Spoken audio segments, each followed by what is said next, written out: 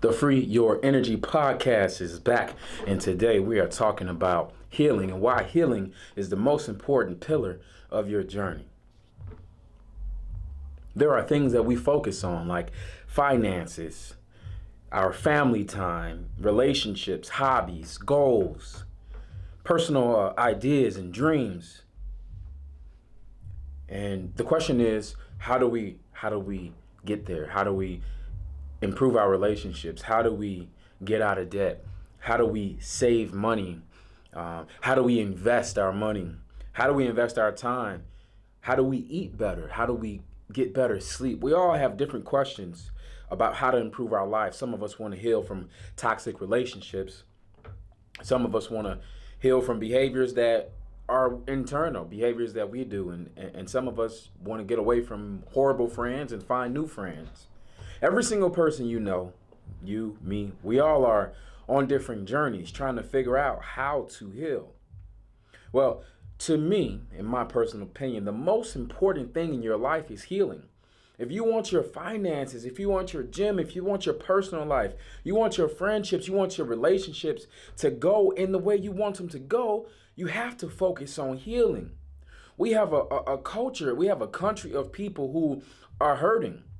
We are all hurting. And so once we focus on that healing and heal deeply and for real, like actual healing, not just healing you post on the internet, but actual healing when we can actually say, damn, I went through something tough, but I got through it. I got over it. I'm stronger from it.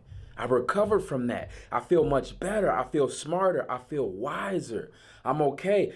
Even if it's a physical injury, my shoulder was messed up, but it feels a lot better now.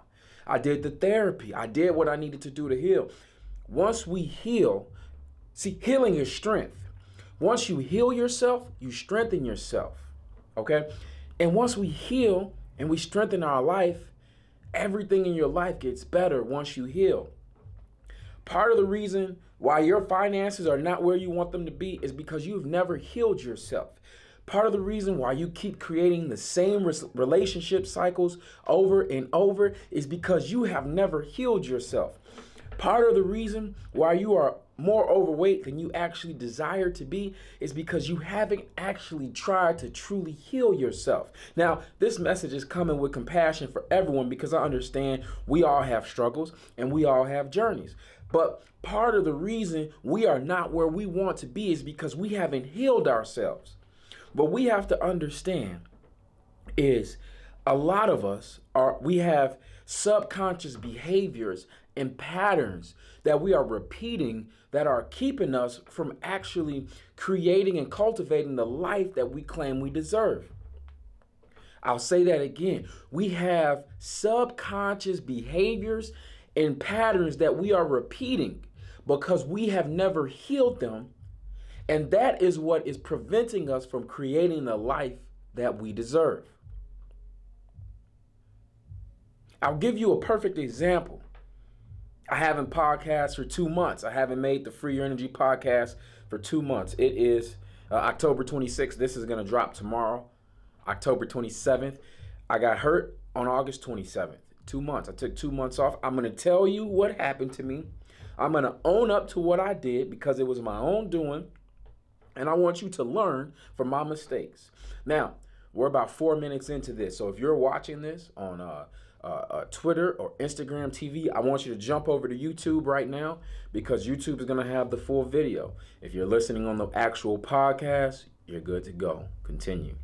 Not 1, not 2, not 3, not 4, not 5, not 6, not 7, not 8. You think I'm LeBron James in 2010 making the decision? Nope. But 9 days in a row, I worked out 9 days in a row. Why? Because I like working out. Working out is my lifestyle. That's what I genuinely enjoy doing. I love hitting the gym. And particularly this time, I was actually traveling in between me working out. Okay? So I'm painting the frame here. You got to follow me.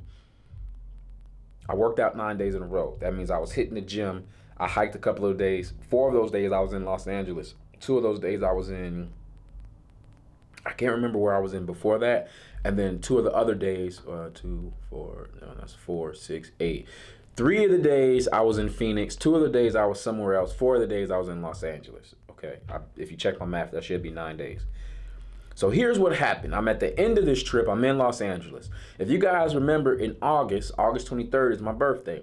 So I was posting all about my birthday. I was happy. I'm doing good. Life was going great. You remember those posts if you follow me on Instagram. If you guys are brand new here, make sure you follow on Instagram and Twitter. Username is Sylvester McNutt.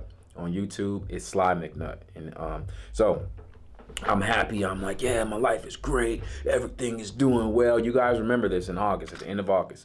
Then August 27th, what happened? You didn't see any more videos from me. You didn't get any more podcasts from me. You stopped getting updates about my book. And now, if you guys actually know me, the guys who know me in real life, you guys know getting me on the phone from August 27th till today was basically impossible because I didn't want to talk on the phone. I didn't want to talk to anyone. Why? Because I had re-entered a depression. And when I'm in that mode, when I'm feeling depressed, when my mental health is low, no one is getting me, okay? And this is what I want people to understand. When you are low, when you're at your low point, you have to prioritize yourself. Everything else is still going to be there. There's always going to be more work. The kids are always going to have something to complain about. They're always going to need homework. Your lover's always going to be there. They're going to want you. Even if you're single, somebody's always going to want you because somebody always wants everyone, right? The work that we have, the lives that we have are abundant lives. Like, there's always going to be more. There's always going to be more people looking for your time and your attention. And what I realized was once I got hurt, I needed to take away my availability to the outside world. And I need to really focus on like my core group. Like only my core group of people can get my attention. So that was like 4 people. Everyone else, I'm like, look guys, you got to be outside of this because I have to focus on my healing because I'm in depression right now. And here's the reason why I am depressed. I will explain this to you so you can understand. I'm not depressed now. I'm good. I'm on the other end of it now. But from August 27th, that's when it got triggered. And I would say the last 3 weeks I've been good. So I would say from August 27th to 3 weeks ago. All right. Today is October 27th. So you do the math and help me figure that out. So pretty much I think that's all of September and maybe the first week of October. 9 days in a row, I'm working out. So I woke up, so me and Daisy were in LA. We went to, I woke up that morning, I ran a little bit. I think I ran 2 miles. And then we went to Runyon Canyon and hiked Runyon Canyon in Los Angeles. But it was like power hike. It was like power walk, right? Because the flight back to Arizona was at like 9:15 or 9:40, something like that. It was an early flight. So I got up, got a run in, packed real quick, ran downstairs, got some coffee. I don't even know why I got the coffee because I'm not really a coffee drinker, but I think it was just one of those things. It's like, oh, it's morning and I got a lot of stuff to do. Let me just throw back a latte, right? We get in the Uber, boom, hit the hike, come back down, drink some water. I was trying to take some photos with my book at Runyon Canyon and I kept getting attacked by all these flies up there. So that was like, I have PTSD right now from Runyon Canyon. I can't even hike right now because it was like attack of the flies. You know, Sylvester McNutt trying to take pictures of book, but no, the flies won't let him. It was super dramatic in my head, of course. Daisy was unbothered. She's just like, what's wrong with this guy? And I'm over here like, you know when you fight the flies and you're like, you guys on the podcast are like, damn, I should be watching this on YouTube. Yeah, so you can see me fight flies looking like a kung fu master. We come back down from the Runyon Canyon. We get in the Uber. I tell the Uber guy, I'm like, look, man, you got to take us back to the hotel. We got to run in, grab our bags, and then we got to shoot over to LAX. We can make it. He's like, okay, we can make it. So here's what happens. We do that. We get in the Uber. We get over. We get our bags. We come back. Boom. Okay. We catch the flight. We're running to the flight. Get on the flight. Now, what happens when you get on the flight? You know, your body gets tight. you're sitting, your glutes get tight, chest gets tight, everything comes forward. If you know anything about fitness, if you know anything about the body and positioning, you understand that the sitting position, it makes your glute tight, it makes your hips tight, you roll your shoulders forward, especially if you're in a typing job or type, so you're rolling forward. So now I'm sitting on the airplane, come back home to Phoenix. I think I unpacked, started working right away. So I work on the computer. I was working on my book. So again, glutes tight, hips tight, shoulders just lean forward, and so now I'm typing. I'm working on my book. Then I go to the gym at like maybe 7 o'clock that night. Now I'm not subconsciously saying to myself, okay, I need to get this workout. I need to get this workout. Fitness is my lifestyle. Working out is my lifestyle. Working out is what I genuinely love to do. It's what I like to do with my time. So I went to the gym that day, and I hadn't played basketball in like 7 days. Basketball is one of my passions. So I get next, and I don't warm up properly. I think I just dribbled the ball thinking I'm Kyrie Irving, and I'm like, okay, I'm about to get out here and play some full court basketball with these grown men. I get the ball. My game starts, okay? I get the ball. Now I play point guard, shooting guard. I kind of play like, I will say, let me big up myself here. Not, I play like Kobe, man. Come on, let's go. I'm a playmaker. I can shoot the mid-range. My threes are okay. They're not excellent, but my mid-range is pretty good. I can drive. I'm a good free throw shooter. I can also make that extra pass if I need to. And then I love playing defense. I love, for guys like, man, I got this. I'm like, okay, I'll D you up. Let's play this defense. Let's go. So what ends up happening is the very first play of the game, the guy on my team gets the rebound. I spread out on the wing. I take off. I'm like, come on, give me the ball. Give me the ball. I'm running. He outlets the ball to me. I got one defender in front of me. Here. So you hit him with that from the left to right. Here. That's how you got to do it. Any of you, if you've never played basketball, yes, you do make these sounds when you actually play basketball. So I'm dribbling. Da, da, da. Here. Just like that. And that sound is also him like falling out of the frame when I crossed him. Here. Right? Then the ball's in my right hand now. Dribble one more time. That's how the dribble sounds. Then I took a 1-2. Just like a, to jump. Left, right, go up. As soon as I go up, lay up, easy. Lay up, easy money. As soon as I go up for the easy money, I feel my whole muscle from my inside, like my groin to my knee. I just feel it go. I was like, oh no. I land, I fall into the wall. I fall like this, and I'm just like, no. I've never torn a muscle, and I knew instantly that muscle was torn. Oh, I tore the muscle. Oh. I tore the muscle. I knew it. As soon as it happened, I knew that I tore the muscle, and that is what put me in depression. When I tore my muscle, because I could no longer move. I hurt myself. I couldn't stand up on my own power. I had to get someone to help me. I tried to just, I thought I could just walk it off because I think I'm Superman, but that's not the way it works. I was powerless. My powers were taken away from me, and I had to be carried, which is embarrassing, in the gym. It's LA Fitness, the full gym. I had to be carried. I couldn't walk. I couldn't move. I actually felt my right leg. Our bodies adapt. When we are in pain, our bodies adapt. And I actually felt my right leg almost attach itself to my left leg because my left leg is strong and stable. My right leg, it couldn't do anything. I couldn't put any pressure on my right leg. So I actually felt my leg kind of just like shift over and hover next to the left leg. It was so painful. And first, I went to the urgent care. The urgent care said, they're like, oh, well, we can't help you, of course, because I'm not even gonna get into the American healthcare system. I'll just finish telling you the story how it happened. First, I went to the urgent care. They said, we can't help you. You should go to the ER. Now, this was at night. So there was, you know how it is at night, all the doctor's offices aren't available. Like your primary care, they're not usually available.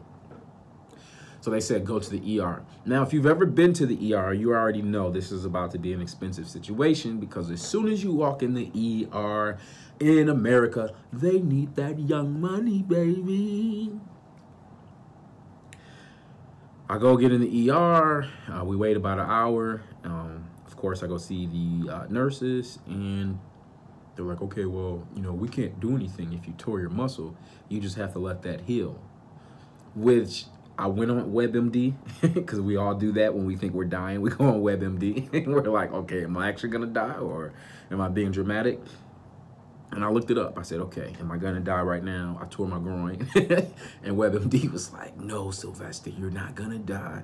You just tore your groin. You just need to sit down for a few weeks. You'll be fine. Essentially is what WebMD said. I'll be fine as long as I heal, take my healing serious, and I stop doing. It literally said you have to stop doing what made you get hurt, which, oh my goodness. When I read that, I'm like, yo, this is what I'm talking about in my work. This is what I'm preaching to people, or trying to illustrate for people. Like, you have to stop doing what got you hurt. What got you hurt, you have to stop doing. If it is a person who is bringing you constant pain, you have to stop hanging out with them. You have to stop going back to them. You have to stop expecting them to change. If the job that you're at is causing you to get sick, it's time to consider getting a new job. There are jobs you can do that don't have you out here getting sick, hating life, hating people. You should not leave your job and be mad at the world. Now, understand, if you work with people, let's just call it what it is. There are some shitty people out there in the world. I understand that. But I don't personally believe, maybe you do, I don't personally believe that all of the people we come across are going to be shitty people. And if you're leaving your job every day and you deal with nothing but shitty people, and it's messing with your mental health, and it's causing you to be jaded and to look at the world in a crazy way, it might be time to get a new career. Stop going back to things that have you hating yourself, hating your choices, hating the external world. We don't have to hate the external world. But in order for us to heal, we have to stop doing what hurt us. In order for us to heal, we have to stop doing what hurt us. In order for us to heal, we have to stop doing what hurt us. What hurt me was not allowing my body to rest. What hurt me was not caring about flexibility and mobility, because I only cared about strength and performance. Those things are aesthetically pleasing and are easy to identify with the eye. Oh, that person is strong. You can make a muscle. Oh, they're strong. Flexibility is not something that is talked about openly in our culture. The only people I talk about with flexibility are people who have done yoga or played sports. There's no common folk. There's no civilian that talks to me about stretching.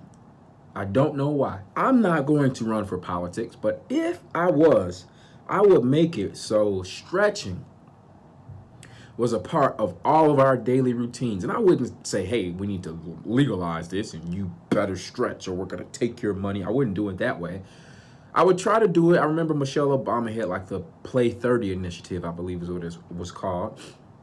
And her whole angle was, we want to get people outside for 30 minutes a day. We want to get kids specifically. We want to get kids outside 30 minutes a day. I would also like, if I ever ran for politics, because I believe the whole country needs it. Guys, we need to stretch. We need to stretch. We need to care about mobility. It can't just be strength. It can't just be bench press and squats. We need to care about mobility. It matters, especially once you're over the age of 27. The flexibility you had, it goes if you don't put value into it. If you don't put value into it, it goes away, all right? Excuse me for a second. I'm going to take a sip of my water, and then I'm going to give you 4 points to focus on for your healing. And then I'm going to let you guys go enjoy your beautiful Sunday, Monday, Tuesday, fun day, Wednesday, payday, whenever it is you're listening to this, it's going to be a beautiful day to free your energy. Before I give you these 4 points, if there are any people listening who you believe you have a good story to tell on the Free Your Energy podcast, I want you to reach out to me, Sylvester McNutt III. Reach out to me. I would love to have some more guests on this season of the Free Your Energy podcast. I will be reaching out to a bunch of people. Here's what I'm looking for. It's not about followers to me. It's not about clout. It's not about any of that. You don't even have to have a social media account. What I care about is value. What I care about is bringing value to the listeners. And in this episode, obviously, we're talking about healing. We're doing it in an entertaining way because it's a topic that isn't always talked about because it's tough, man. It's hard. And what I'm trying to do with the Free Your Energy podcast is bring in different stories and different ideas that ultimately will entertain, will potentially maybe could inspire, maybe could help shine some light on someone else's own journey, you know, and I think the key here is just to be vulnerable, to talk about your own journey, to be honest with yourself. So if you think you'd be a good guest, come on, man, come on. Especially if you're in Arizona, you can meet me at the studio here. We can chop it up beforehand and make sure to be a good fit. If you're in California, for sure, reach out. I'm always in California. I'm there at least probably every month or two, or every 3 months I'm in California. So for sure, reach out. If you're somewhere else, we can call in. There's so much technology these days. We can do maybe a face-to-face on phone time, not phone time, FaceTime or Skype or something of that nature. So if you think you'd be a good guest on the Free Your Energy podcast and you got a story to tell, or you got some information to give us, come on. I created this platform for the listeners. It's not about me. It's not about you. It is about bringing value to others. Now, let me finish the story and let me give you these 4 tips on healing so you can continue to free your energy. I'm at the ER. They ended up giving me some pills, and I just told the nurse, I said, look, bro, I don't want those pills. I don't want it. He said, well, it's going to make you feel a lot better tonight because the pain you're going to have, woof. And I looked at him and I said, man, you know what?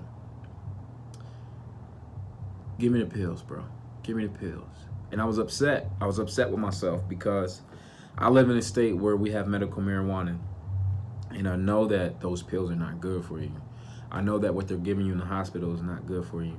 But I didn't have access to my medical marijuana because the medical marijuana, it can soothe you. It can heal you. It can make you relax. It can make your body relax. But I didn't have access to it. It was at my house. And I'm at the hospital, so I'm just like, damn, give it to me. So he gave it to me. I went home and I smoked. I smoked for like 20 minutes because I needed to I had so much anxiety flowing through me. I had so much pain. I was crying.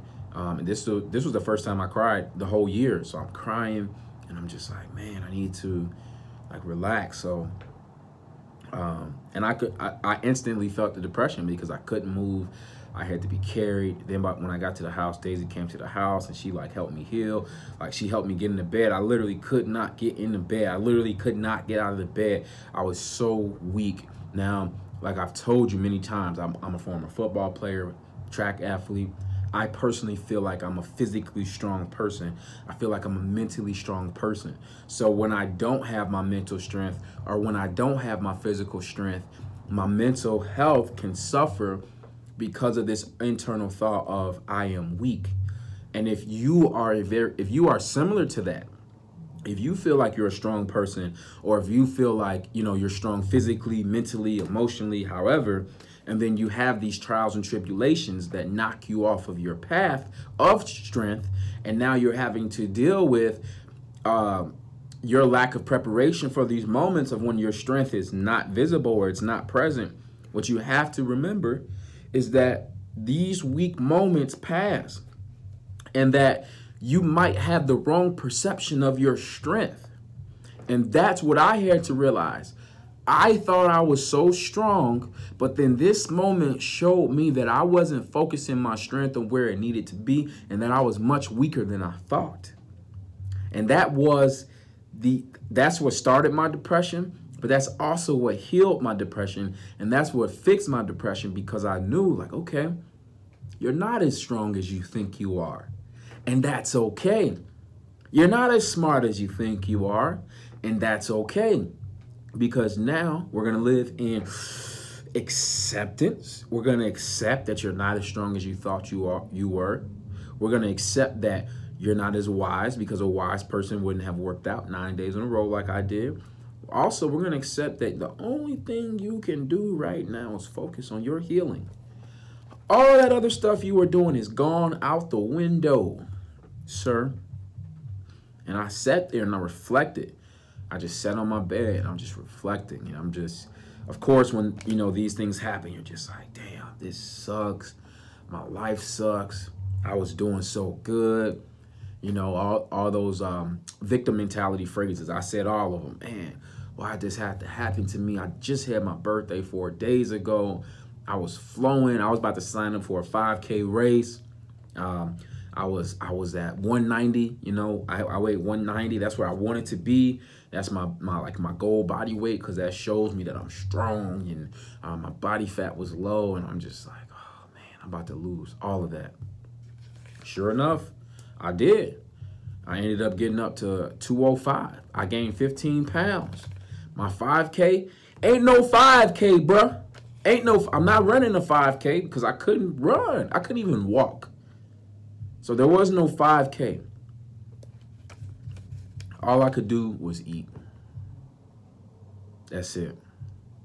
I didn't want to work on my book because my mental wasn't right. I didn't want to post a podcast. My mental wasn't right. I didn't want to talk on the phone about people's lives. My mental wasn't right. I didn't want to go to people's party. My mental wasn't right. I didn't want to be seen on the internet. My mental was not right. I didn't want to give to the world outside of me because my mental internally was not right. My mental health was suffering because of my mistake. So at that point in my life, the only thing I allowed myself to do was to focus on healing, to focus on letting go of what I could not control, to focus on what I could control. And do you know what happened? You do know what happened. What happened is I made a full recovery. What happened is I healed. What happened is I didn't do it on my own, because we always think that when we are successful, we do it on our own. I did not do it on my own. I needed the help of my doctors. I needed the help of my chiropractor. I needed the help of medical marijuana. I needed the help of my friends and my loved ones who actually stood right next to me during my tough time. I didn't do it on my own. And that's my first step that I want to give you towards healing. You have to understand that you may not be able to do it on your own. When you are down and out, when the world is against you and you want to heal, bounce back, get better, and live the life that you deserve, you have to realize that you may not be able to do it on your own. And if you cannot do it on your own, that is okay. It is okay to say, help me. I need help. I can't do this on my own. Help me.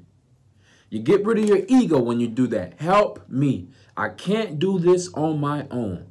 Ask your friend. Ask a health professional, counselor, teacher. I don't, on this podcast, we don't talk about religion and all of that because everyone has their own choice and I respect everyone's choices. So I'll just use this word, spirituality. You have some type of spirit energy inside of you. Whatever your spirituality situation is, ask for help. Ask your God, ask your universe, your atheist, ask yourself, or whatever it is that you all individually believe in. Ask for help. That's step number one. Step number two, you have to identify what healing looks like for you. I'll give you a quick example. For me, when I got injured, that meant that I needed to ice for about 3 or 4 times a day, 20 minutes, elevated. And then once I got around to getting some of that inflammation and swelling down, I have a heating pad. I wrap my leg in the heating pad to heat the muscles. I would massage the muscles after the heating pad. And once I stopped moving around, I stopped playing basketball and stopped jumping, all I did was stretch. All I did was yoga. That's all I could do. And I couldn't even really do yoga fully. So all I did was yoga. So you have to determine, what does healing look like for me in this moment? Now, obviously, I'm talking about something physical right now, but it may be something mental, or it could, you never know. So ask yourself, what does healing look like for me in this moment? The next thing you have to do is you have to prioritize your healing as soon as you wake up. I'm so grateful that this injury happened to me, because when I wake up now, I dedicate the first 3 to 4 hours of my day to me. I like to get up around 6 to 7, somewhere in there. If I can get up at 5:30, cool. If I get up at 7:30, cool. But between 6 and 7 a.m., that's like my ideal time. As soon as I get up, I'm dedicating to me, to healing. I write in my journal, literally. You guys on YouTube will see this. I'll write in my journal. I'll write thoughts to me. Because what has happened for me is, being a writer who I share my work on public, I'm used to, okay, let me get a post up. Let me share something for other people. Let me give people what they need. But the most important thing for me is to always write to myself in my journal. So now I get up and I write in my journal. If I'm really hungry, I'll eat breakfast or get a protein shake. But mostly I go for a walk now, especially because the weather is a lot better in Arizona. The summer's gone now. I go for a walk. Every morning I'll go for a walk. I'll ride my bike. I'm not back to running my miles yet. Probably in about a month I'll be able to run my miles in the morning, because I love running. I'll ride my bike. I'll go for a walk. Those things don't hurt my groin whatsoever. I've been doing that, especially since I've been able to heal. And then, you know, I'll go back to the gym and I'll take my time and I'll lift and I'll stretch. And then, now that's, the way I said that is not the order how it always happens in, but those are the things that I have to do. For me, I need to do those things in the morning, because those are all healing. For me, I have to write to myself. I have to either write what I'm going to do today, you know, write my plan, or just write a few notes. Even if I don't write anything, I need to pick up my pen and my paper. It makes me feel good. It's a placebo. And then, like I said, some type of breakfast situation, a gym situation, whatever I'm doing, I'll figure it out. Monday through Friday, I pretty much go to the gym. Sunday and Saturday, I kind of just call it how I feel it. And just, this weekend, I'm resting, you know. So there's that. The other thing is, so for you guys, you got to prioritize healing as soon as you wake up. Now, some of you may not be able to do that, so consider this. Consider slotting like a 2-hour window in the middle of your day for your healing, or slotting a cool down period at the end of the night for your healing. You have to figure out what works best for you. Now, you may not be able to do it every single day in the morning, or every single day at night. You may be Monday through Thursday in the morning, Friday through Sunday at night. You just need to know, okay, what hour of my day is dedicated to my healing? And you have to, like I said, you have to determine what your healing is. Okay. The last two things I want you to do, and then I'm going to let you go, because I think you guys got a lot of value out of this episode. I really hope you share it with someone if you do. Leave a comment. Let me know. If you guys are hearing on the podcast, shoot me an email. Shoot me an email. You can use your voice too if you like. Shoot me a DM, whatever. However you want to contact me. Let me know if you got value out of this. I hope you did. Here's the last 2 tips. Tell your support group about your healing. So going back to my example, I told the people closest to me, I said, hey, look, this is what I did. I was stupid. I'm owning up to it. Now, when I say I was stupid, I'm not saying that in like a self-loathing way. I'm not hating myself. I'm saying that in an honest way. So you got to make sure that when you talk about yourself, you know where you're coming from. But if you're talking about yourself like you're an asshole, you know, it's not what we want to do. You want to talk about yourself in a more compassionate way. The truth is, I was being stupid. I have no problem saying that I worked out 9 days in a row. On most of those days, I worked out multiple times. That's stupid. With no healing, no stretching. My sleep schedule was super off too, and I was traveling in the airplane. That's stupid. That's just flat out stupid. A spade is a spade. I have no problem calling it what it is. So I told my support group, I'm like, hey guys, I'm not going to be able to do this. I'm not going to be able to do this, but I would really appreciate if you could hold me accountable for this and that. And everyone was encouraging and they understood. All right. Now, the last thing you want to do is you want to celebrate small victories. If you've heard any episodes of the Free Your Energy podcast, you have heard me mention this before. one of the greatest ways to be successful is to celebrate your small victories. So when I could walk down the stairs by myself, that's a victory. Bring a smile, bring some happiness. When I could walk up the stairs by myself, that's another reason to smile. That's another reason to be happy, because you better believe I had to crawl the first 4 days. When I was by myself, the first 4 days of my injury, I literally had to crawl like a baby. So as you go through your healing, celebrate your small victories, okay? This has been the first episode of the season 2 of the Free Your Energy podcast. I hope you can see now, if you've been watching, that I understand what I'm doing out here now. The first season, I was trying to figure it out. I was trying to figure out my voice, what type of content I wanted to bring you guys. And I got it. So thank you for sticking with me. My name is Sylvester McNutt III, best-selling author of 1, 2, 3, 4, 5, 6, 7, 8 books. Most recently, the Free Your Energy book. This podcast is hosted by the Free Your Energy book. If you want me to keep making podcasts and you want to support, invest in the books, I'm going to do my best not to add on any commercials, any outside commercials. Just get the books. That's the way you can support me. The books are actually going to support you in your journey, because they're an extension of they're the deepest thoughts that I have, and they're extensions of these thoughts on healing and self-love. And the Free Your Energy book specifically is my favorite book right now. I actually redid the cover. I don't think I've posted that on Instagram yet. Or Twitter, or any of the other social medias, but I redid the cover. I wanted to make the cover kind of fit the 2 books before it, the Care Package and Lust for Life book, plus my next book that's coming that I'm working on. I wanted the covers to all kind of mesh together and flow together, so there's a new cover. My friends, thank you for tuning in to this episode of the Free Your Energy podcast, and make sure you tune in next Sunday, or whenever you get time. It doesn't have to be Sunday. Hell, I might not even record Sunday, because this is about, for me, it's about creating when I want to create. It's not creating because I'm locked to some schedule. I love to give it to you guys on Sunday, but, you know, life is in control, not me. I'm not in control. So if I'm able to come back next Sunday with another episode of the Free Your Energy podcast, I'll do that. Free your energy.